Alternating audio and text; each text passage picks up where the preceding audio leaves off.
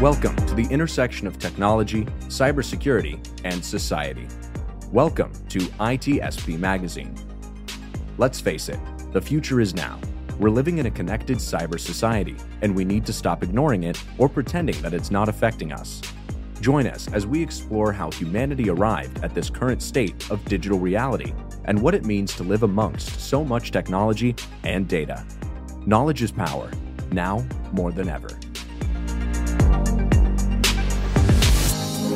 Black Cloak provides concierge cybersecurity protection to corporate executives and high net worth individuals to protect against hacking, reputational loss, financial loss, and the impacts of a corporate data breach. Learn more at blackcloak.io. BugCrowd's award-winning platform combines actionable contextual intelligence with the skill and experience of the world's most elite hackers to help leading organizations identify and fix vulnerabilities, protect customers, and make the digitally connected world a safer place. Learn more at bugcrowd.com. Devo unlocks the full value of machine data for the world's most instrumented enterprises. The Devo Data Analytics Platform addresses the explosion in volume of machine data and the crushing demands of algorithms and automation. Learn more at devo.com.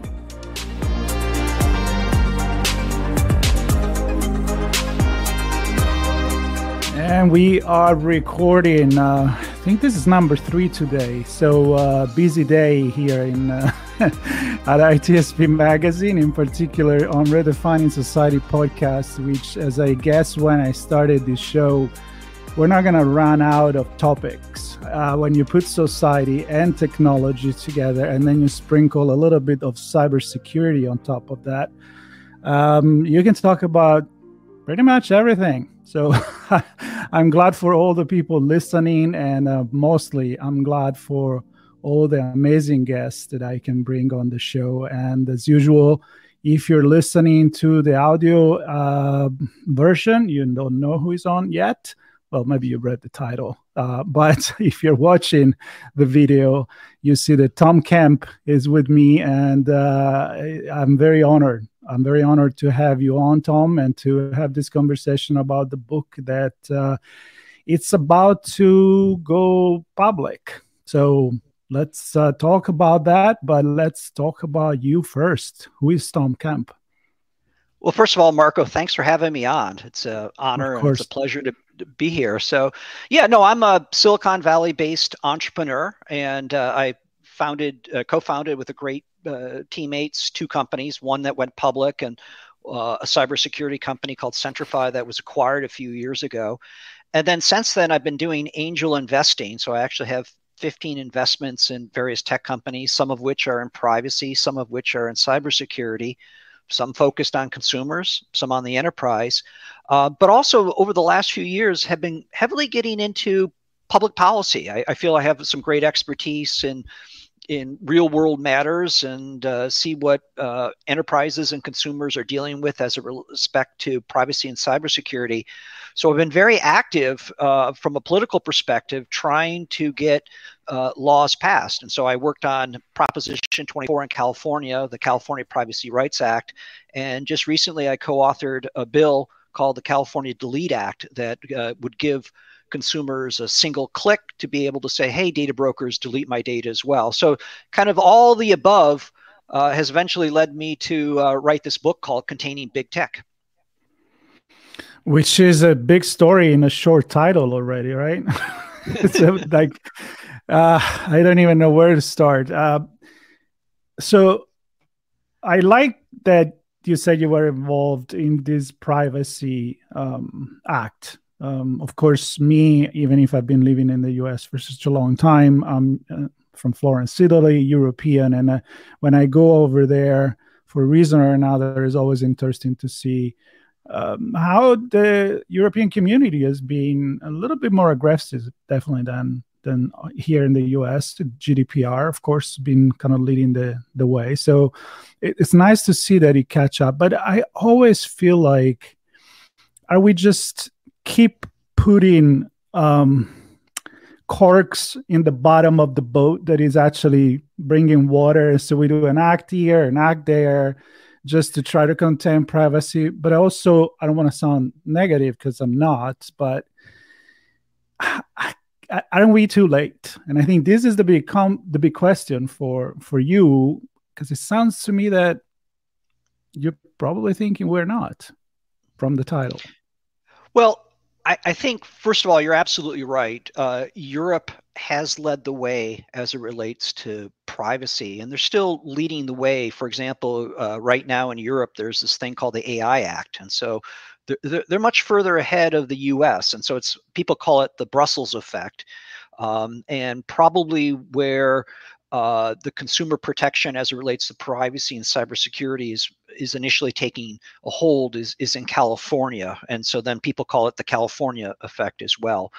But yeah, I mean, it's oftentimes it's a game of whack-a-mole, right? Where you didn't really think that this would become a problem. I think the best example is just overall privacy in terms of, obviously Google and Facebook, now called Meta, the vast majority of the revenue is advertising. They're advertising companies. And so we made an agreement as consumers with those companies that we would give up our personal information and get all these great free services. And in the past, it was about, hey, okay, I would get some of these ads, and maybe some of these ads are annoying. Sometimes the ads are actually helpful, etc. But what's really happened over the last 5-10 years is that a lot of this data that has been collected about us can now be weaponized against us as well. And so we now need to start addressing that. And what's been happening in the US, it's been being addressed at the state level, kind of in a patchwork manner. But unfortunately, the United States does not have a federal equivalent of GDPR, which is kind of scary given the fact that, Google went public, 20 plus years ago, same thing with Meta, et cetera. And some of our even existing privacy laws, such as HIPAA, have not been updated since the 90s. And of course, there is an explosion of healthcare related data that's a very sensitive nature that's not covered by HIPAA because it's on mobile apps as well. So we need to do something. It's happening at the state level. As of last year, there were 5 states that had privacy laws. Now there's a couple more, but it's a huge patchwork. And at the end of the day, we do need to do something to keep up with the changes in technology, just much like from protecting consumers that, with automobile safety. Eventually there wasn't any, but then they added, seatbelts, wipers, et cetera. And, no one complains anymore about, automobile safety rules and whatnot. And, we're still early stage when it comes to consumer privacy in the US.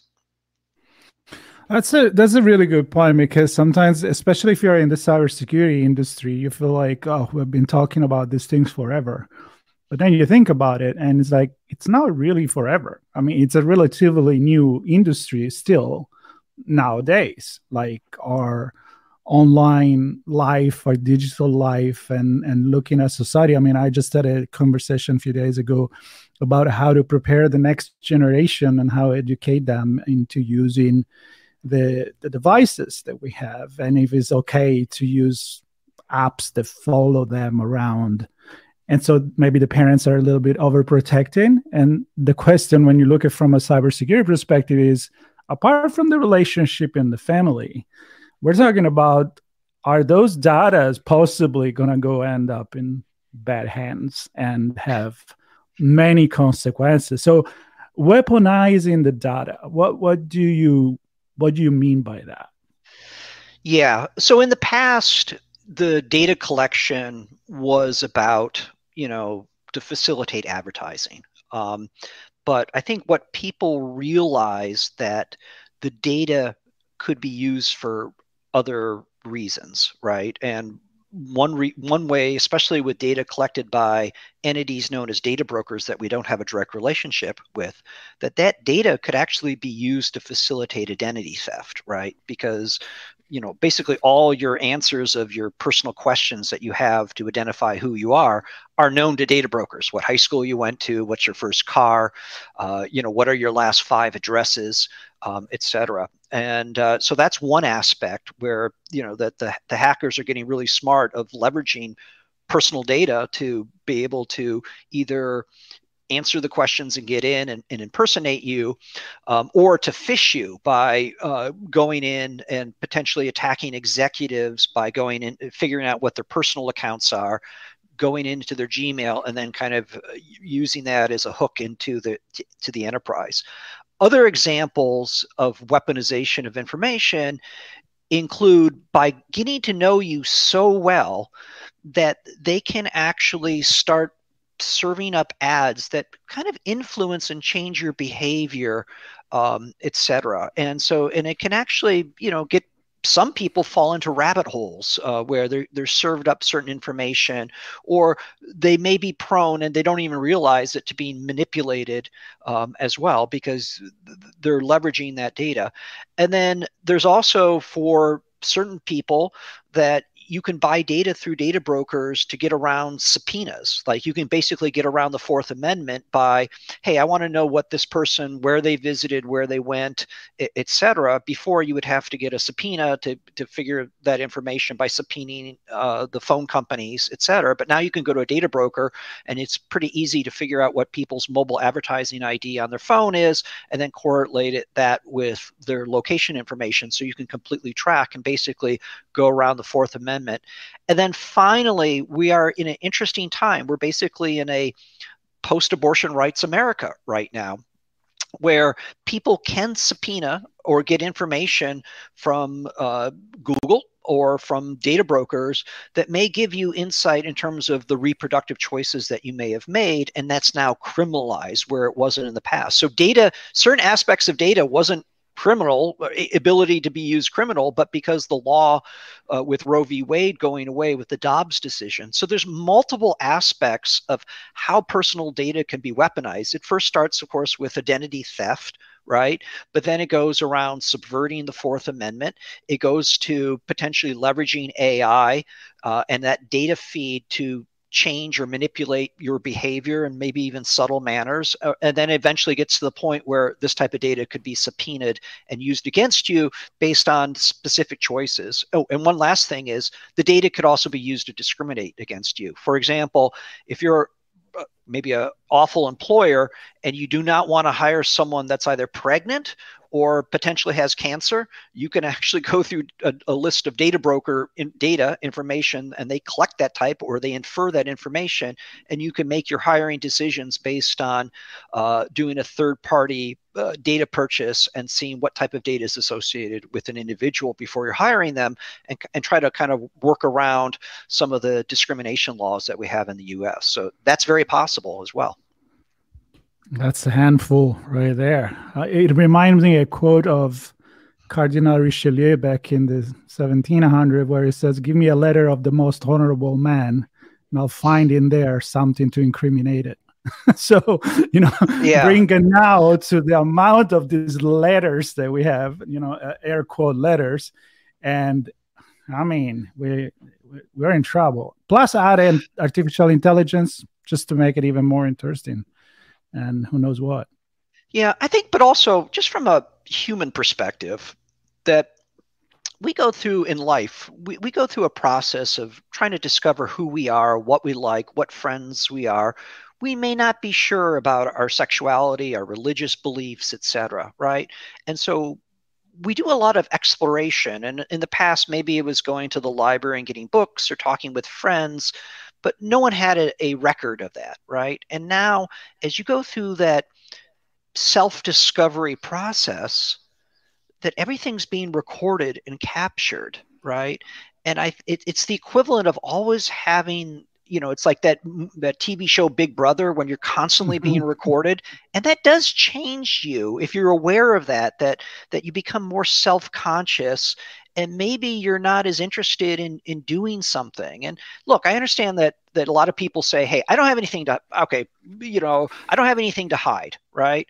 But yeah, but some people could actually use that for nefarious purposes, like what we talked about before, like identity theft, right? To phish you, or to use that to figure out your password or your security questions, etc. So it does have a negative impact on you as well. But we need to move to a regime where the users can take control of who they give their data, and provide, kind of governance beyond it. And that's the definition of online privacy. And then, of course, security is about if someone steals that information, right? But there's a difference. Privacy does not equal cybersecurity. They're kind of, they overlap in some areas, right? Because it's privacy is about governance. Security is about security, integrity, and protecting the information. But there is overlap, and we need to kind of factor both in when we look at data associated with ourselves.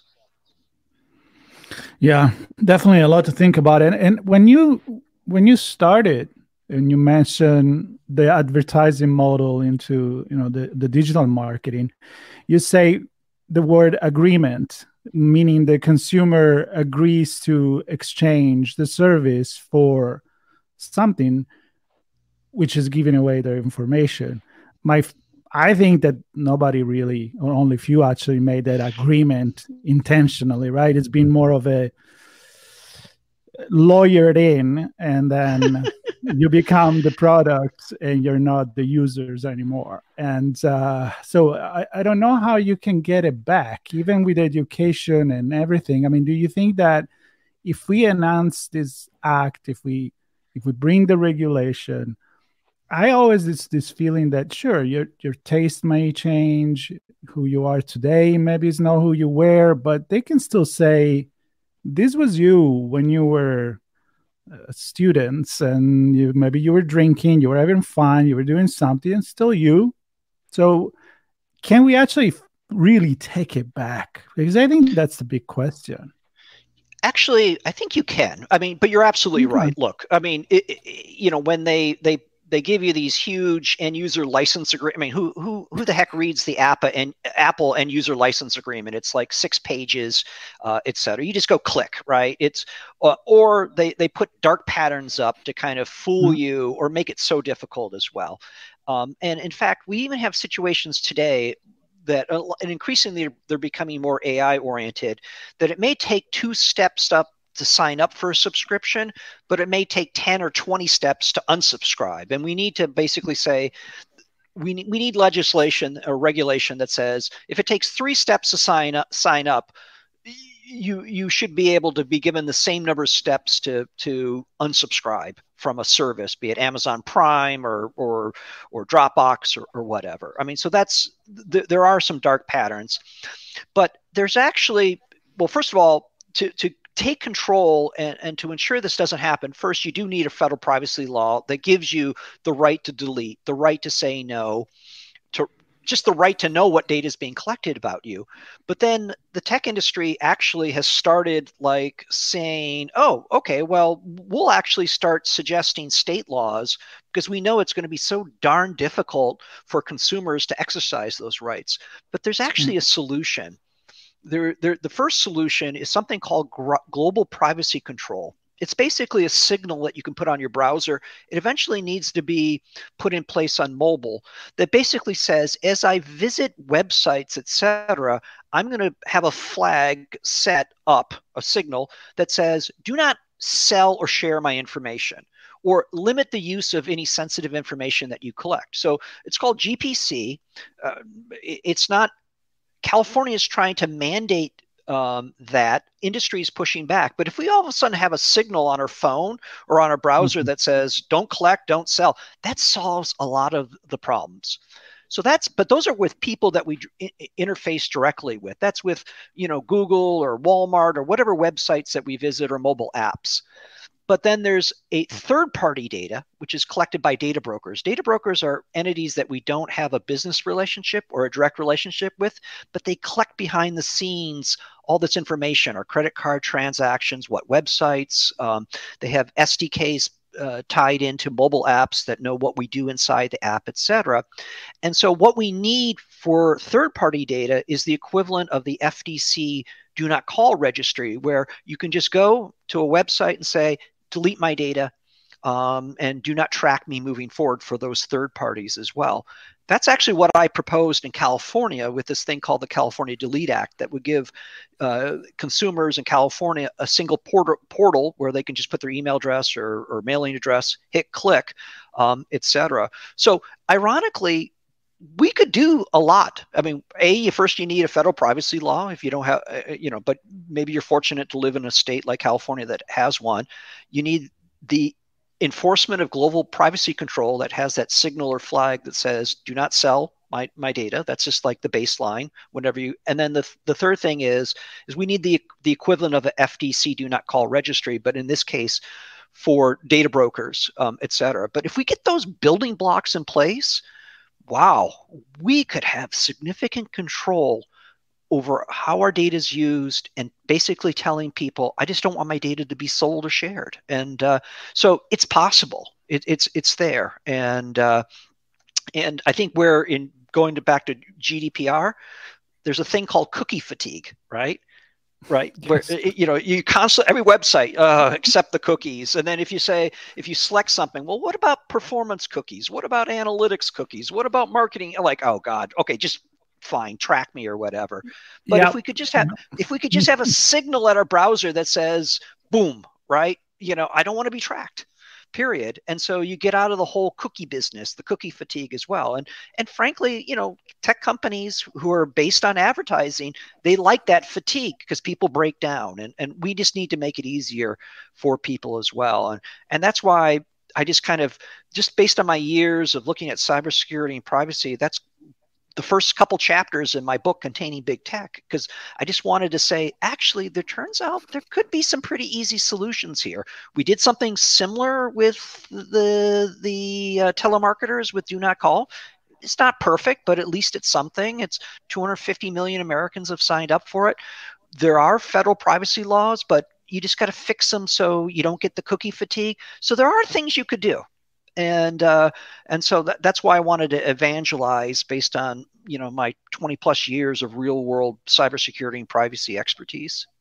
Mm-hmm. Yeah, no, I agree with you, and it will be a really good thing, especially because then you really have an agreement where you easily can say yes, say no, and maybe, who knows, you get something back, which is if they know who I am and what my taste is, and I go on Amazon per se, and they suggest me some product, they're probably right. They know enough. But so convenience versus privacy, that's a big thing.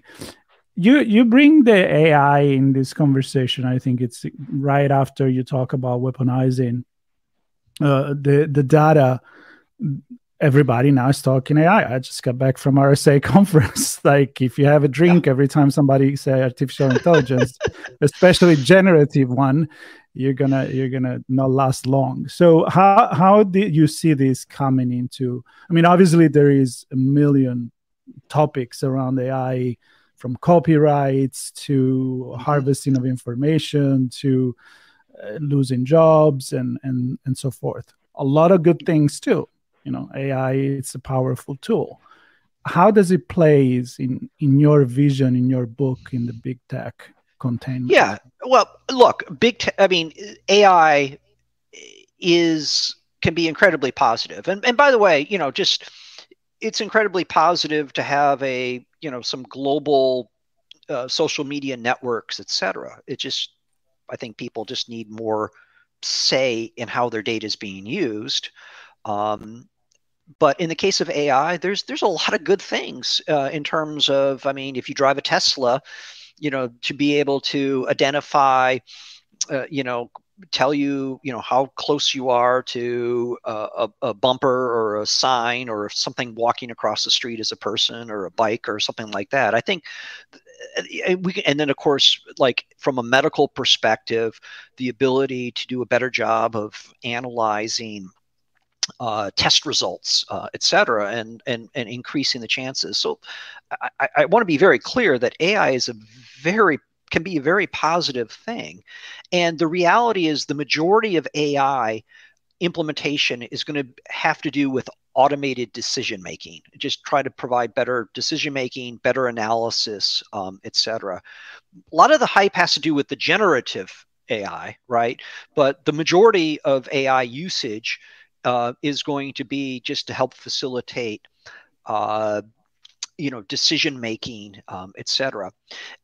Specific to generative AI, actually, I have a couple. Just like I said before, I think there's some simple solutions as it relates to the privacy thing.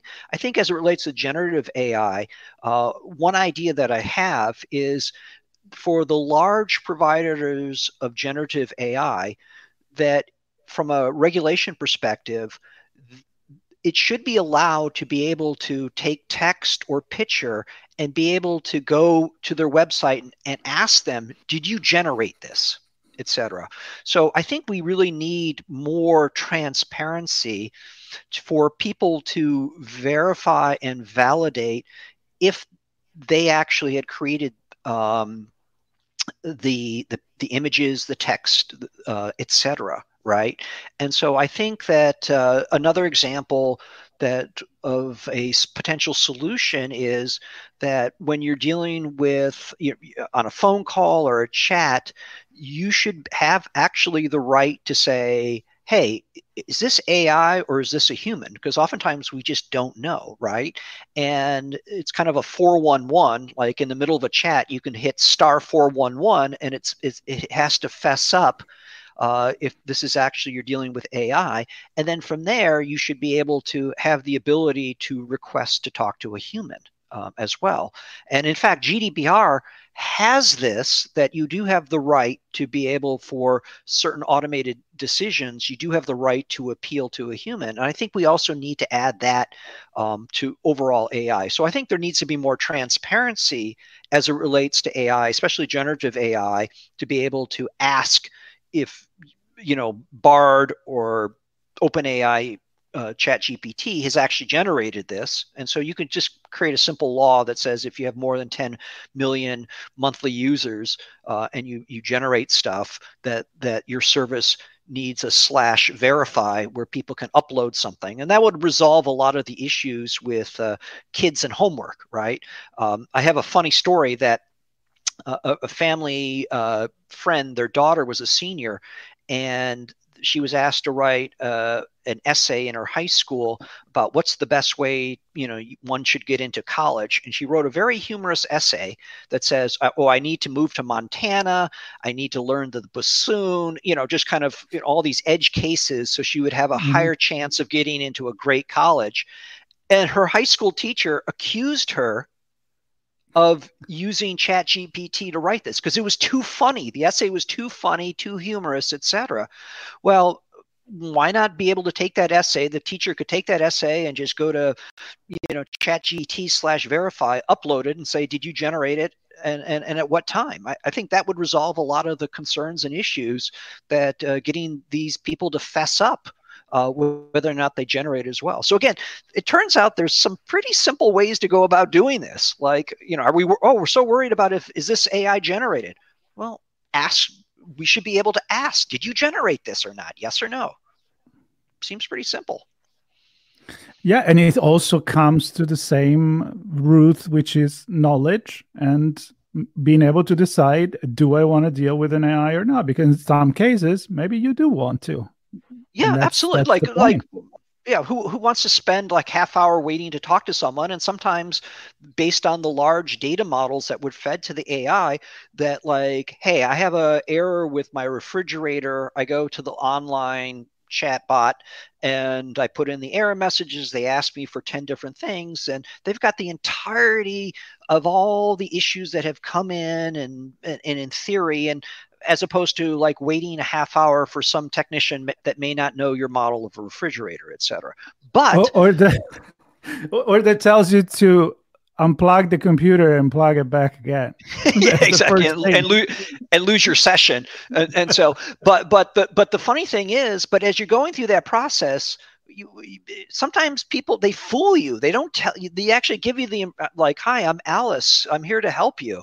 And then you're, wait a minute, like, is this really Alice? Is this really a human? Like, I should be able to type *411 give me the info. And then like and it should return Alice is a AI generated software program. If you want to speak to a real human, put *911, right? And then you put that in the chatbot. I mean, so or how about just say, hello, this is Alice. I am an AI.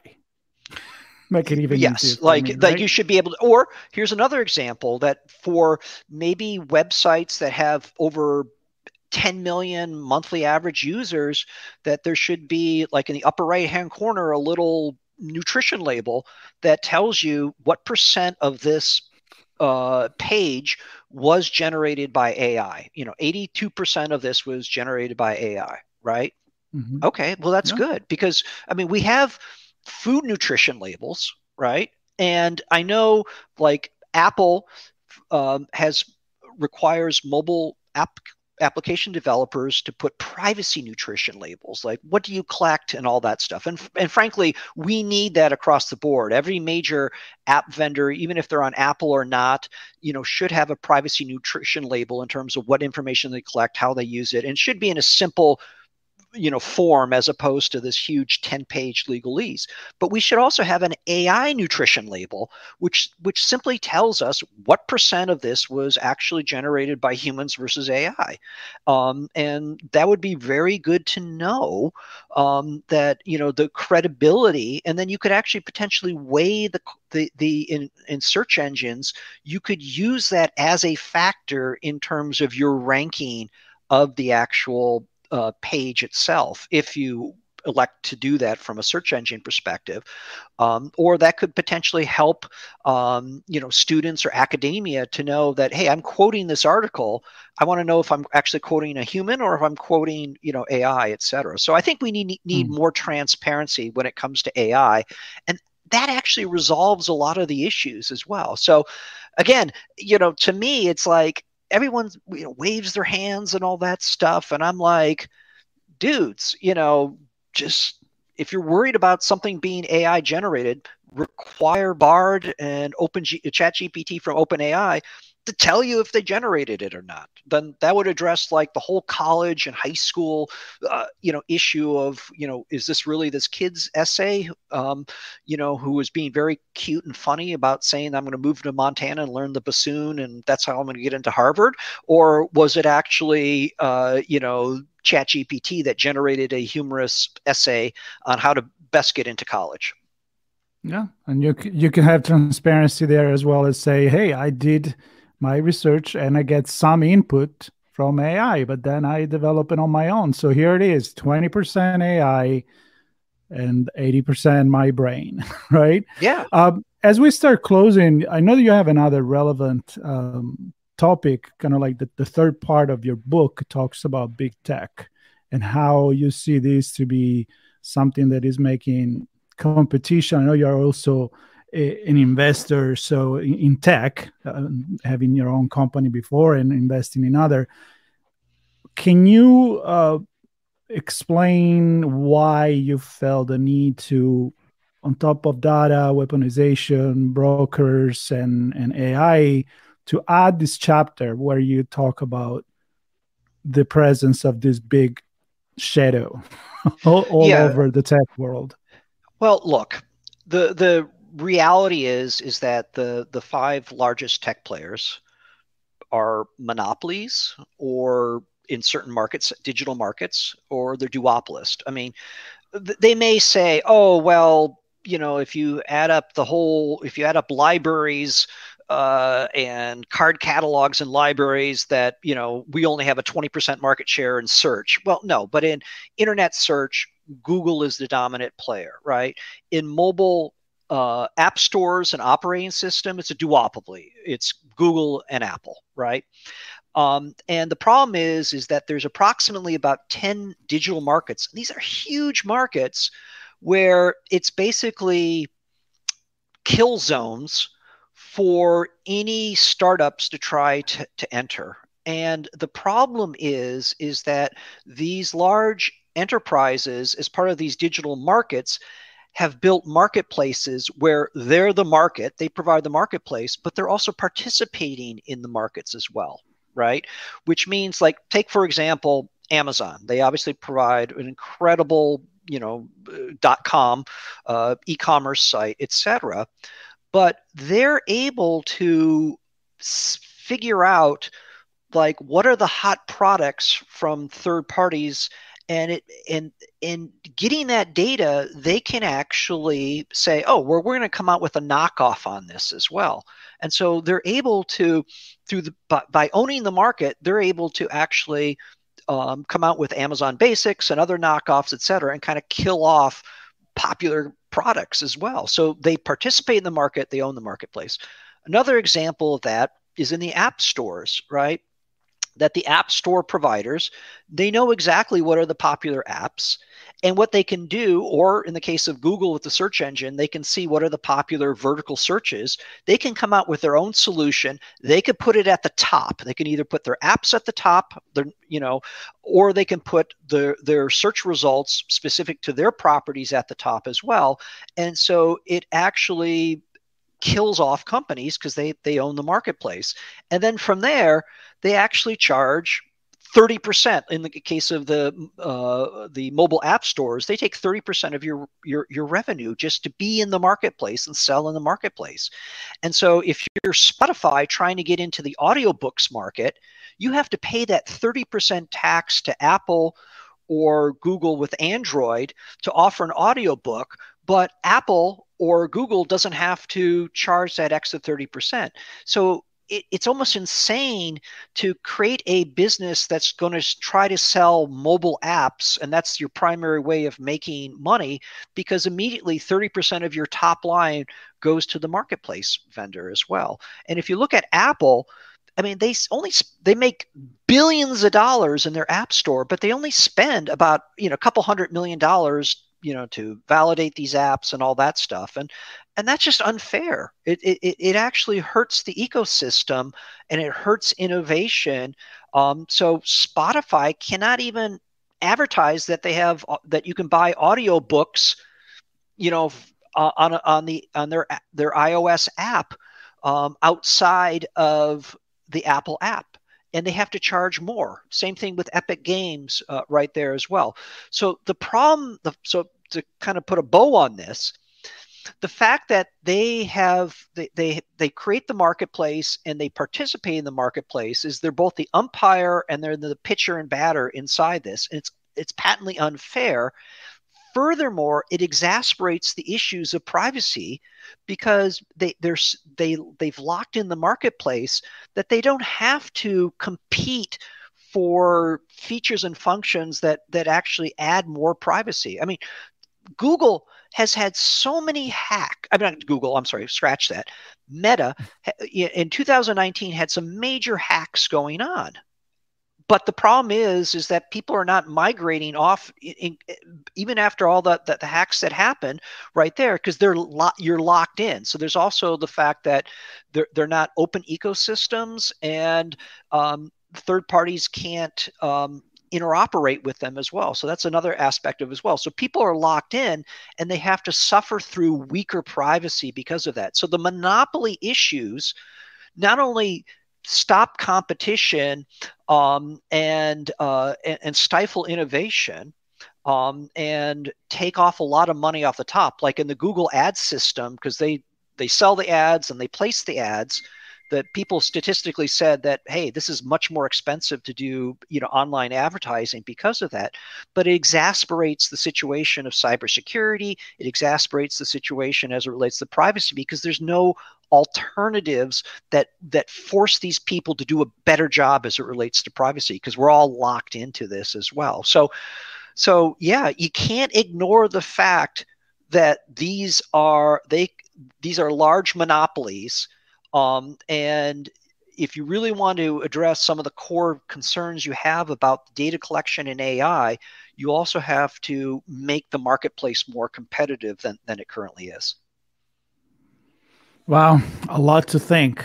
Definitely a lot to think. And of course, we could talk and go deeper in certain topics, and I'm sure you do that on the book. So I don't want to give away everything, but I think it will be easy to say that this is a kind of podcast episode that I like to record, because if there is something that is going to happen when people listen to this, which happened to me. It gives you a lot of thoughts, a lot of questions, and make you think really heavy about all our everyday things. I mean, I started to think about the phone that I use, the apps that I use, and the privacy that you have. Make me think about GDPR, and literally, I talk to my dad sometimes, and he is in his 80s, and he's like, I can't go anywhere anymore because there are always those cookies, and I already told them that I don't want them, but they ask me again. I'm like, Dad, I'm sorry. Unfortunately, that's what it is. But again, I think these are relevant topics, again, for our rights, our humanity, the way we interact together, and definitely thoughts about the economy and and democracy. I mean, you touched that. There's way to weaponize as I'm stealing something, I'm doing something bad, and then really in a subtle way, you manipulate, social engineer people pretty much to do things that maybe they wouldn't think they would do. And nobody really signed up for that. I think I didn't. You didn't. I think look, at the end of the day, we have such a concentration of power in a few companies, right? And they've created amazing products, et cetera. But I don't think it's healthy to have such concentration of power where, they have 4 billion users. That's half the world's population. And there's no viable alternatives to them as well. So it's not healthy for democracy. And in the past, in the US, there was the railroad trust, and we broke them up, and then we put in regulation, and then the same thing with Standard Oil and the oil, and we made a more competitive economy. And the problem is that the privacy, we don't have a federal privacy law, but the privacy laws that we have, HIPAA, Gramm-Leach, Bliley, et cetera, they were all done in the 90s, before iPhone, before Google, before Meta. And now most healthcare data, as I said before, is kind of floating around in mobile apps. It's not, with your doctor, et cetera. And so we need to take a HIPAA for sensitive healthcare information, and we need to update it for the modern digital world, et cetera. So we need to do things like that as well. And so I try to put in this book that, explain what the problems are. I try to connect the dots between overcollection of data, how AI uses it, and how the concentration of power makes these problems worse. But I try to provide some simple solutions like I talked about before, like the global privacy control, the equivalent Delete Act, which is a do not call registry. I talked about AI transparency. I'm like, dudes, there's some actually pretty simple things we can do to increase transparency, to facilitate the ability for us to control data, our data, and how it's being used. And so we could actually start, taking back control. And I'm not trying to, hurt big tech or kill it or anything like that, but I think we can, better regulate it, better contain the negative, and have more of the positive things, stand out as well. And that's based on me starting tech companies and doing this for, cyber and privacy for 20 years. And a lot of your listeners, they know that there is a cybersecurity problem. There's too much data. They know it needs to be better protected. But so why can't the policies and regulations reflect what your listeners know, which is we need to do more. Yep. And we need to be more active. And again, the only way to do it is understand what we're doing every day. So I'm sure this is a book for everyone that is interested in understanding this, and maybe an inspiration for entrepreneurs as well as everyday user, as well as maybe regulators that may understand that there are easy solutions, because in the end, you just need to want to do things, Like John Lennon said, if we want a peace, if we all wanted a peace, we will have peace, but we all want TV, and we all have TV. And that was back in the 60s. So I think don't know what he would have said now. Yeah, go for it. I think the key thing is what I'm trying to do with the book is first raise awareness, right? And connect the dots right there. And then, if I can influence people right there, that's great. So, that's what we're trying to do here. Well, I found this conversation to be very enlightening. And again, I'm sure the audience will think about it. There'll be notes in the podcast notes and in the YouTube video, if that's what you're watching, on how to get in touch with Tom. And there's his website. I know, Tom, you didn't touch on that, but I know you write a ton of blogs, a lot of content that I'm sure it's still part of your thinking process that then culminated into writing this book.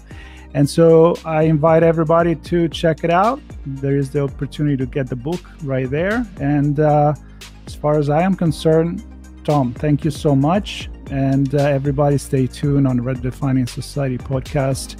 And subscribe. There'll still be more stories. And again, Tom, thank you so much. Thank you very much as well, Marco.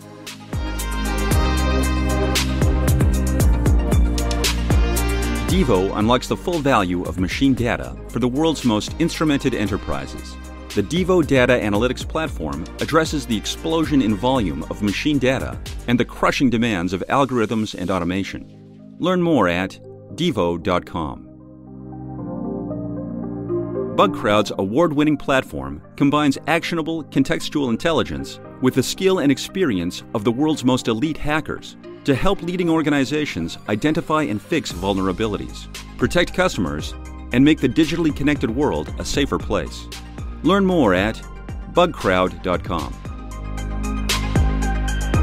Black Cloak provides concierge cybersecurity protection to corporate executives and high net worth individuals to protect against hacking, reputational loss, financial loss, and the impacts of a corporate data breach.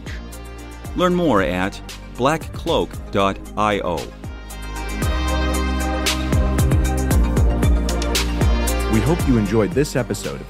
If you learned something new and this podcast made you think, then share itspmagazine.com with your friends, family, and colleagues. If you represent a company and wish to associate your brand with our conversations, sponsor one or more of our podcast channels. We hope you will come back for more stories and follow us on our journey. You can always find us at the intersection of technology, cybersecurity, and society.